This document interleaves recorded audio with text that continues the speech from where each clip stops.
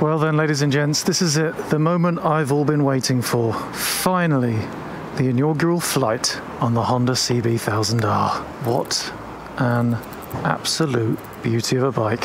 Hopefully you've already seen the reveal video and I've talked about all the gubbins which I've put on it, so let's just get on with it. I've got a weekend to kill, apparently relatively good weather, and I need to get to 1,000 kilometers ready for my first service, which I've got booked in 3 days' time. So without further ado, hopefully I'm going to get used to that.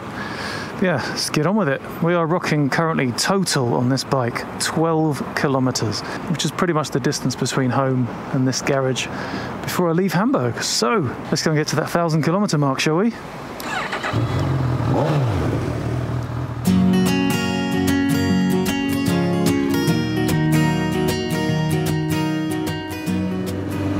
So what is the plan, I hear you ask? Well, to be honest, there is no plan, absolutely zero, other than to get 1,000 kilometers on that clock by the time Monday morning rolls around when the bike's got to go in for the first service. And then we can get stuck in with the proper riding. So I am literally just gonna head out. I have 0 navigational aids turned on. The Garmin I even left at home. And the phone is, it's in my pocket, currently providing me with no directions whatsoever. So I'm literally just gonna wing it. But guess what? The little compass actually works on top of the SW Motec Enduro tank bag. Must have put enough plastic things in there for that to work properly. What's that awesome hoodie you're wearing, Andy? Sorry, what was that from the back? What's this awesome hoodie I'm wearing? Well, this is none other than the ANDYMANCam vintage logo hoodie, which you can get for yourself from the links up in the top right, enabling you to look as cool as me. Your mileage may vary, but also simultaneously support the channel. And if you're wondering why I'm bowling around in a hoodie when normally I've got a leather jacket on, underneath it I'm actually rocking the Urban Pro shirt from Knox, so don't worry, I am protected. Hashtag no jacket required. And of course, hashtag big thanks to Knox for sending it over to me to try out, as well as these beauties. Look at this, Knox Handroid Pod Mark IV. These things are absolute weapons.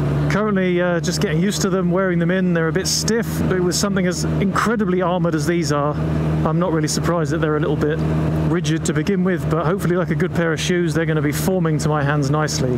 And they just look pretty cool, don't they? So yeah, I am pretty much just going to follow the compass, follow the blue patches in the sky, ultimately head east, see what I find. So just get on with it.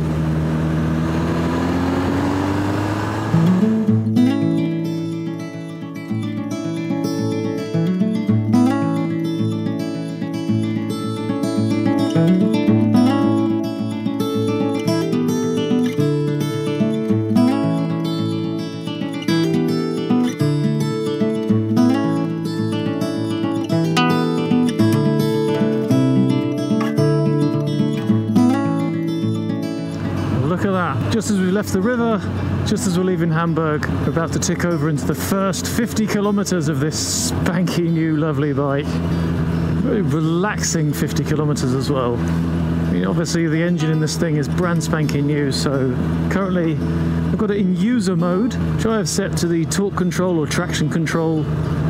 2 out of 3, engine braking 1 out of 3 for a nice gentle on and off response, and power at 1 of 3 for the minimum.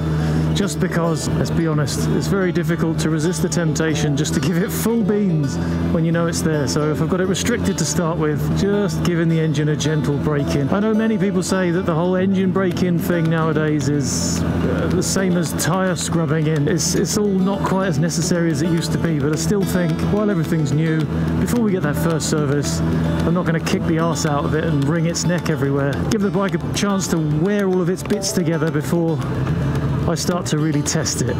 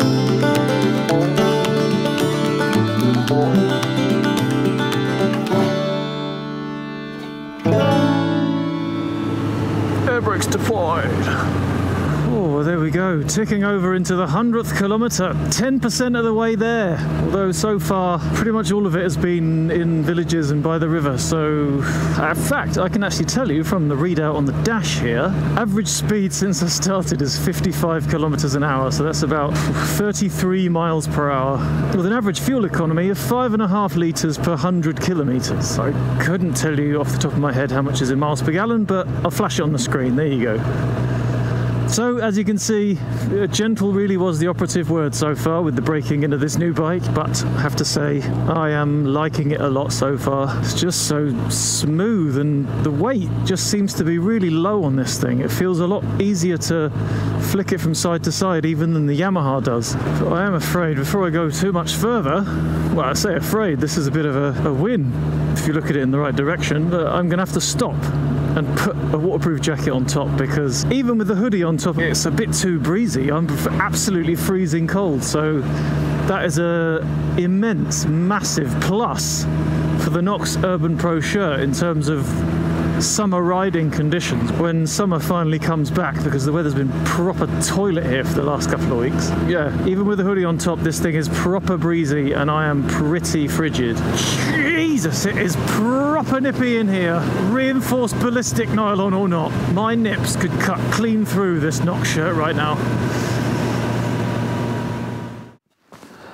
Right then, onwards. We've now got the Nox waterproof overlayer, so got the full system rock in here, so hopefully I can stay a bit warmer now, especially in the trees here. But right, with 116 kilometers on the clock now, I think it's about time we finally tried to find some kind of twist in us, because I have to be honest, the seat is pretty firm, and after, I can tell you from my handy little instruments here, I've been riding for 1 hour and 54 minutes and my arse is a little bit tender, so I need to find some twisties to move around in the seat a little bit more. Also then need to find somewhere to get a coffee and something to eat, because in the rush to get out I've completely skipped lunch, and my belly is starting to rumble slightly more fervently and audibly than the low grumble of the exhaust pipe.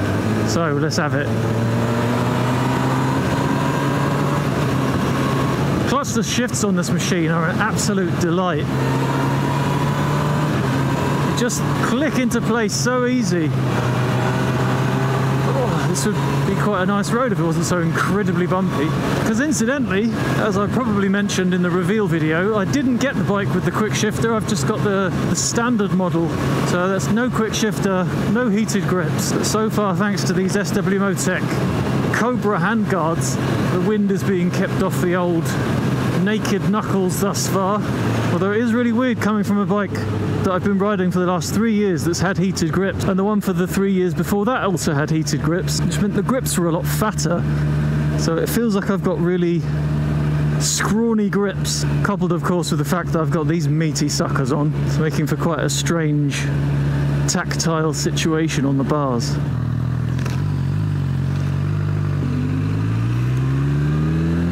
See, I keep wanting to try and just follow the compass. I mean, coming up to T-junction, so I've got a north or south option when all I want to do is go east.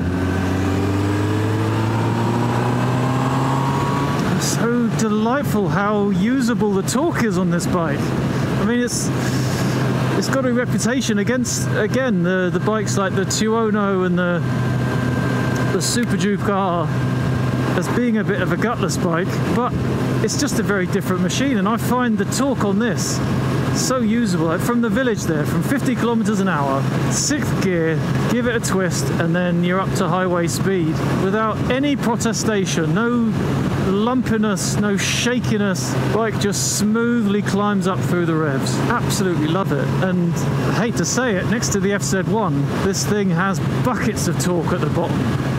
Look at that. Dr. Oetker. This is where the pizzas and pies come from. To be honest, I've been here so long, I can't remember anymore. Is there Dr. Oetker in Britain? Must be. Now I've got to... I don't want to go on the motorway, and I definitely don't want to go to Hamburg. Schwerin, that's what we're after. The lovely big lake there, and hopefully some kind of tea and pastry situation. And there's the snow dome. Oh dear. And behind that, a rather disgusting looking front of dirty, horrible wet weather. That is not the direction we want to be going in.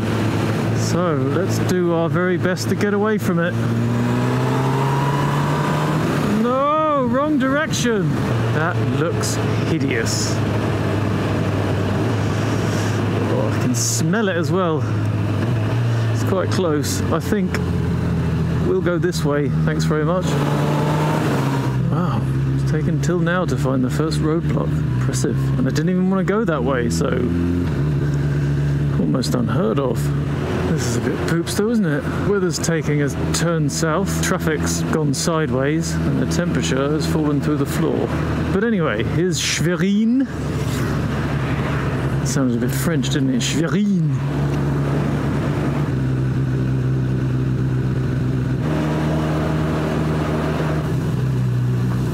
No, this isn't the way. This is not the way. Wow, that's pretty impressive.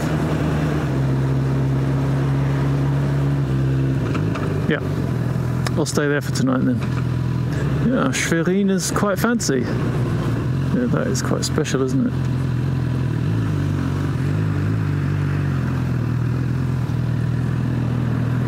Oh, get in, cobbles.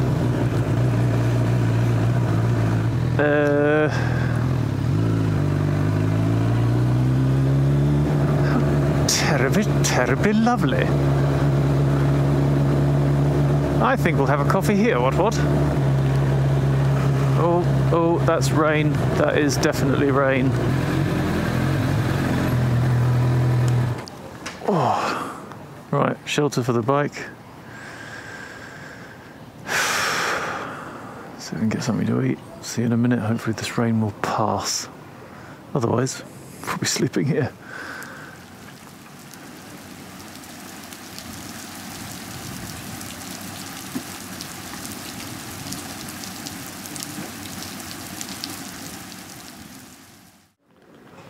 Oh, well, after half an hour of standing in the shelter over there, quick bit of coffee and pastry from that place there, looks like things have dried out a bit, so we can carry on. It's now 6 o'clock, lost a fair chunk of time there, so try and head a bit further east and then find somewhere to stay for tonight. Not a terrible backdrop for the bike though, eh? That is just a fine looking beast. I'm very happy with my choice so far. Let's carry on and hopefully not catch up with any more rain. So, eastward ho! Oh. It's a very quaint town though, isn't it? That's the direction I kind of want to be going in. That's where all the bloody rain is. I don't know how I feel about that. Do get to have another little look-see at this lovely schloss as well. I will take this opportunity to try out rain mode as it's raining. Oh, get in! Cobbles when it's wet. I love this stuff. Cobbledy cobbledy corner, slippery slippery death. Right, there's a blue bit. Let's aim headlong for that. I think your indicator bulbs are broken, mate. Oh, the joys of 187-kilometre-old tyres in the wet. But one of the things to count on the plus side is that I've now got traction control and ABS working in my favour. So let's get on and get into that bright, shiny bit.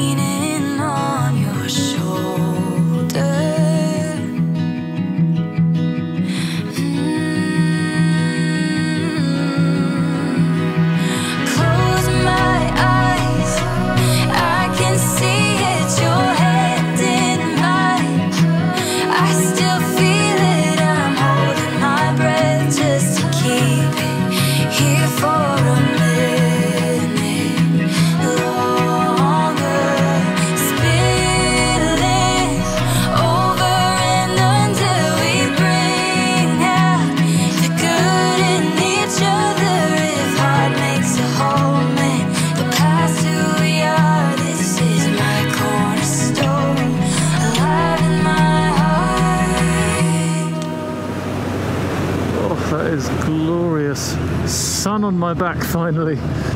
Here we are, Ludwigslust. There's a petrol station. That probably would be a good point to stop. So I'm going to swing a quick UE, smash some fuel in the tank, and then I'll find somewhere to stay. So first tank of petrol through the brand new bike, and yeah, it was gentle. Yeah, it was, well, compared to some of the stuff we've done, a little bit boring, but it's all about the warm-up, isn't it? We're warming the bike up, getting used to it myself, getting it broken in. But in any case, don't go anywhere. Be right back when we hit the road again tomorrow, and hopefully this time find some proper twisties. So sit tight. Well, good morning, ladies and gents. 'Tis the next day. One of a relaxing evening spent in the castle. What? Thank you, Jeeves and team. Right then. Oh, it's always the way, isn't it? Leave your chin strap until you've got your gloves on. Dexterity test for the handroids. Oh, nailed it. Awesome. Right, let's wake up the neighbours and get on with this.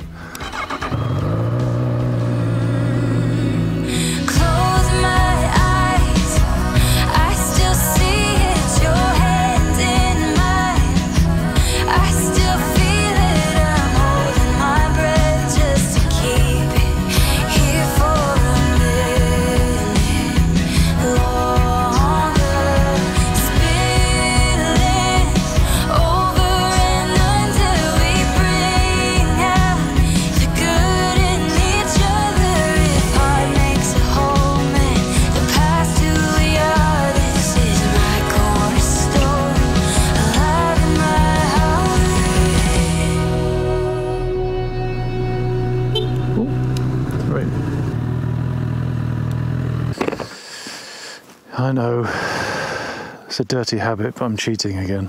Oh, f off. Oh no, it's deleted the route. Oh, well done, Google. Well f done. Unbelievable. But there will be no ranting in this video because there's a new motorbike in it. How can I possibly be in a bad mood? Especially when it seems like we're in 28 days later or something. There's just nobody about. And for once, thanks to Google's cock-up, we get to do this bit again. That was quite good.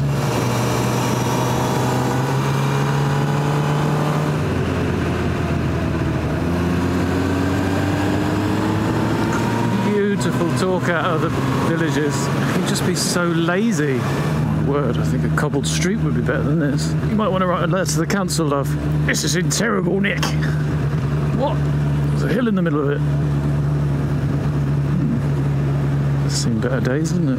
Ooh, this is better.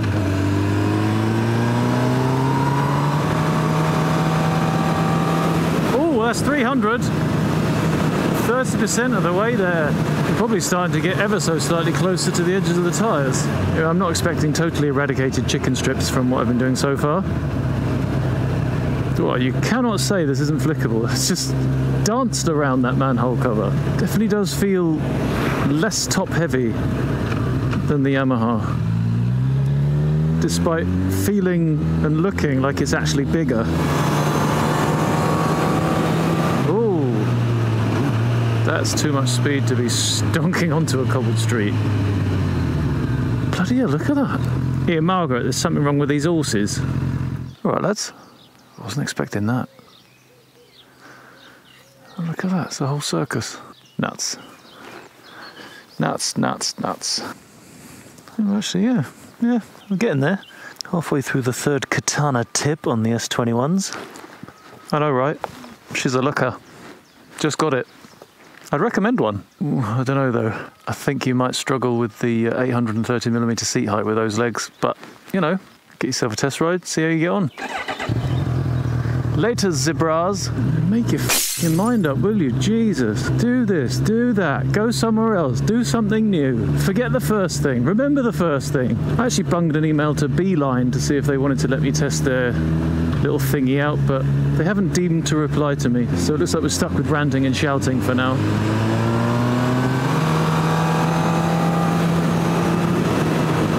Fifth and sixth are so close together. Hello again. It's not a circus, it's an Elefantenhof. Obviously, well, to be honest, thanks Google. I wouldn't have seen the zebras or the Elefantenhof if you'd have taken me the way I asked you to.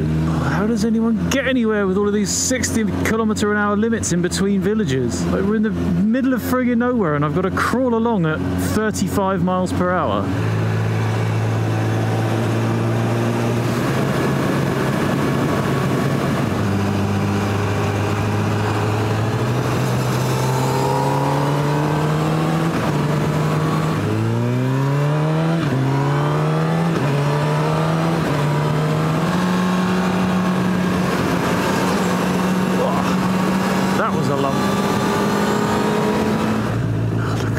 Village shop, that is brilliant.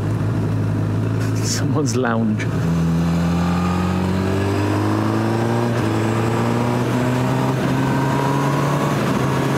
Really need to adjust that gear shift pedal or the foot pegs or something because it's just way too low. I keep on hanging on the fifth and then not getting to sixth.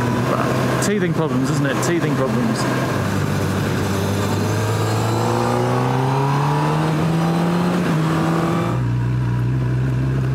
Really is turning into a cobbled street tour of East Germany, isn't it?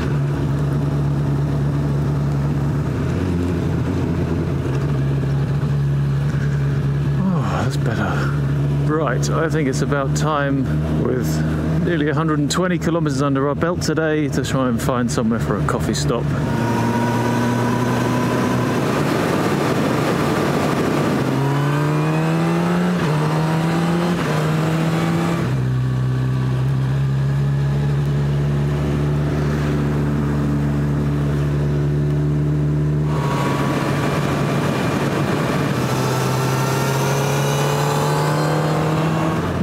I think that should just about do it.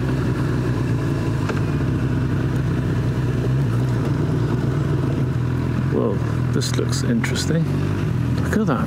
The Garza Kaffeestube. I think this will do very nicely. If it's open, the sign in the window says closed.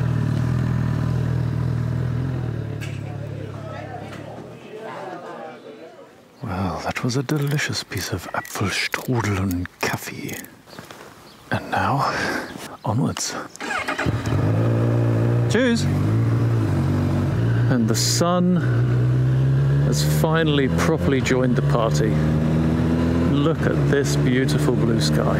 Now, I had hoped to get a little bit of drone footage while I was out today. Not really sure how likely that's going to be because it turns out I've unwittingly ridden into a bit of a nature reserve area, so it's all forbidden, and a penalty of €50 million fine and the death of your first 5 children.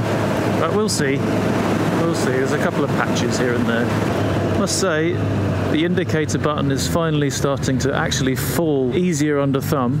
It's actually happening here. I think this guy wants to go the other way. But also, just before our little break, tipped over the 400km mark, so 40% of the way to our 1000k limit.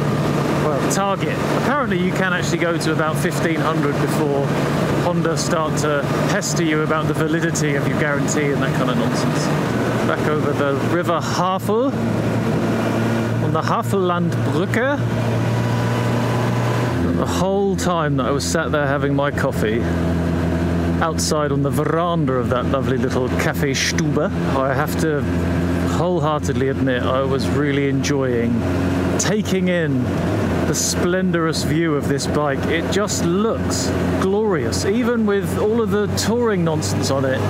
It just looks like an absolute weapon, but a beautifully finished off weapon. I am really enjoying just looking at this bike. It's absolutely gorgeous. So that's a big fat box ticked. Even looking at the thing makes me feel warm and fuzzy inside, but obviously riding it even more so.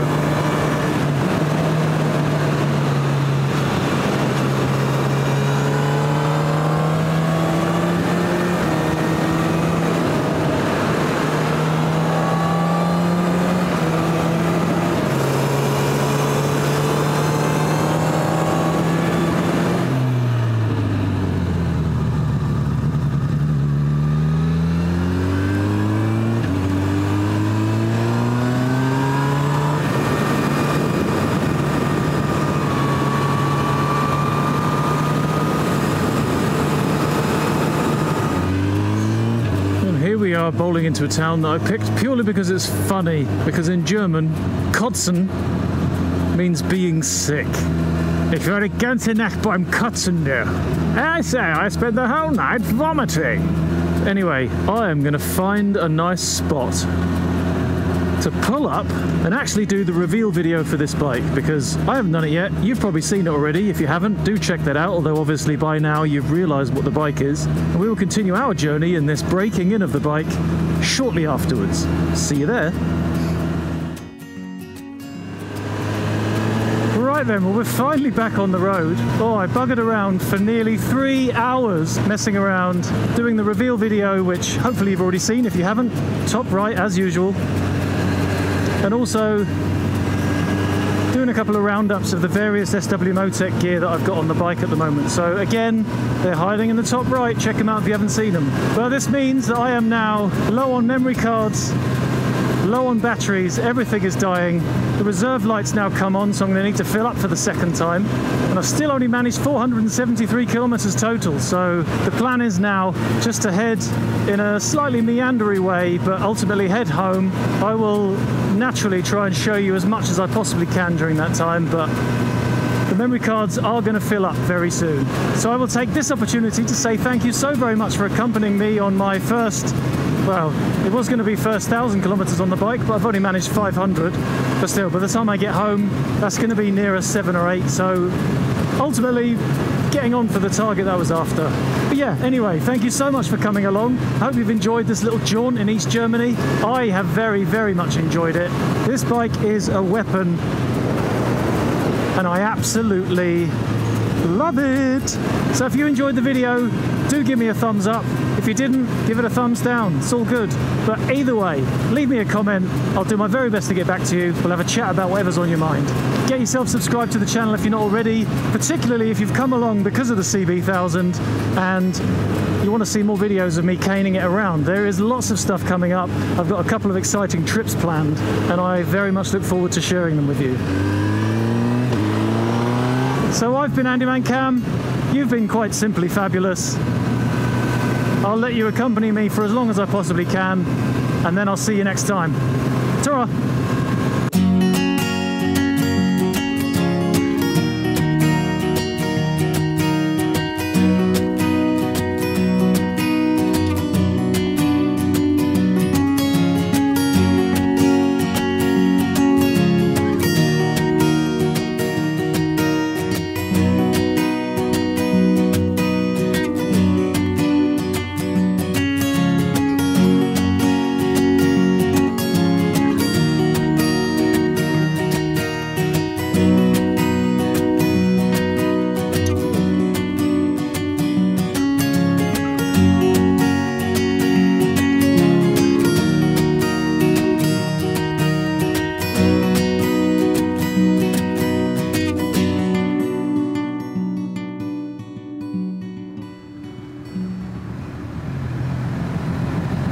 As you look at that, I can now confirm through that reluctantly created test, you can get 46 kilometers on reserve, and allegedly I've still got a litre left, so 50-60 easy.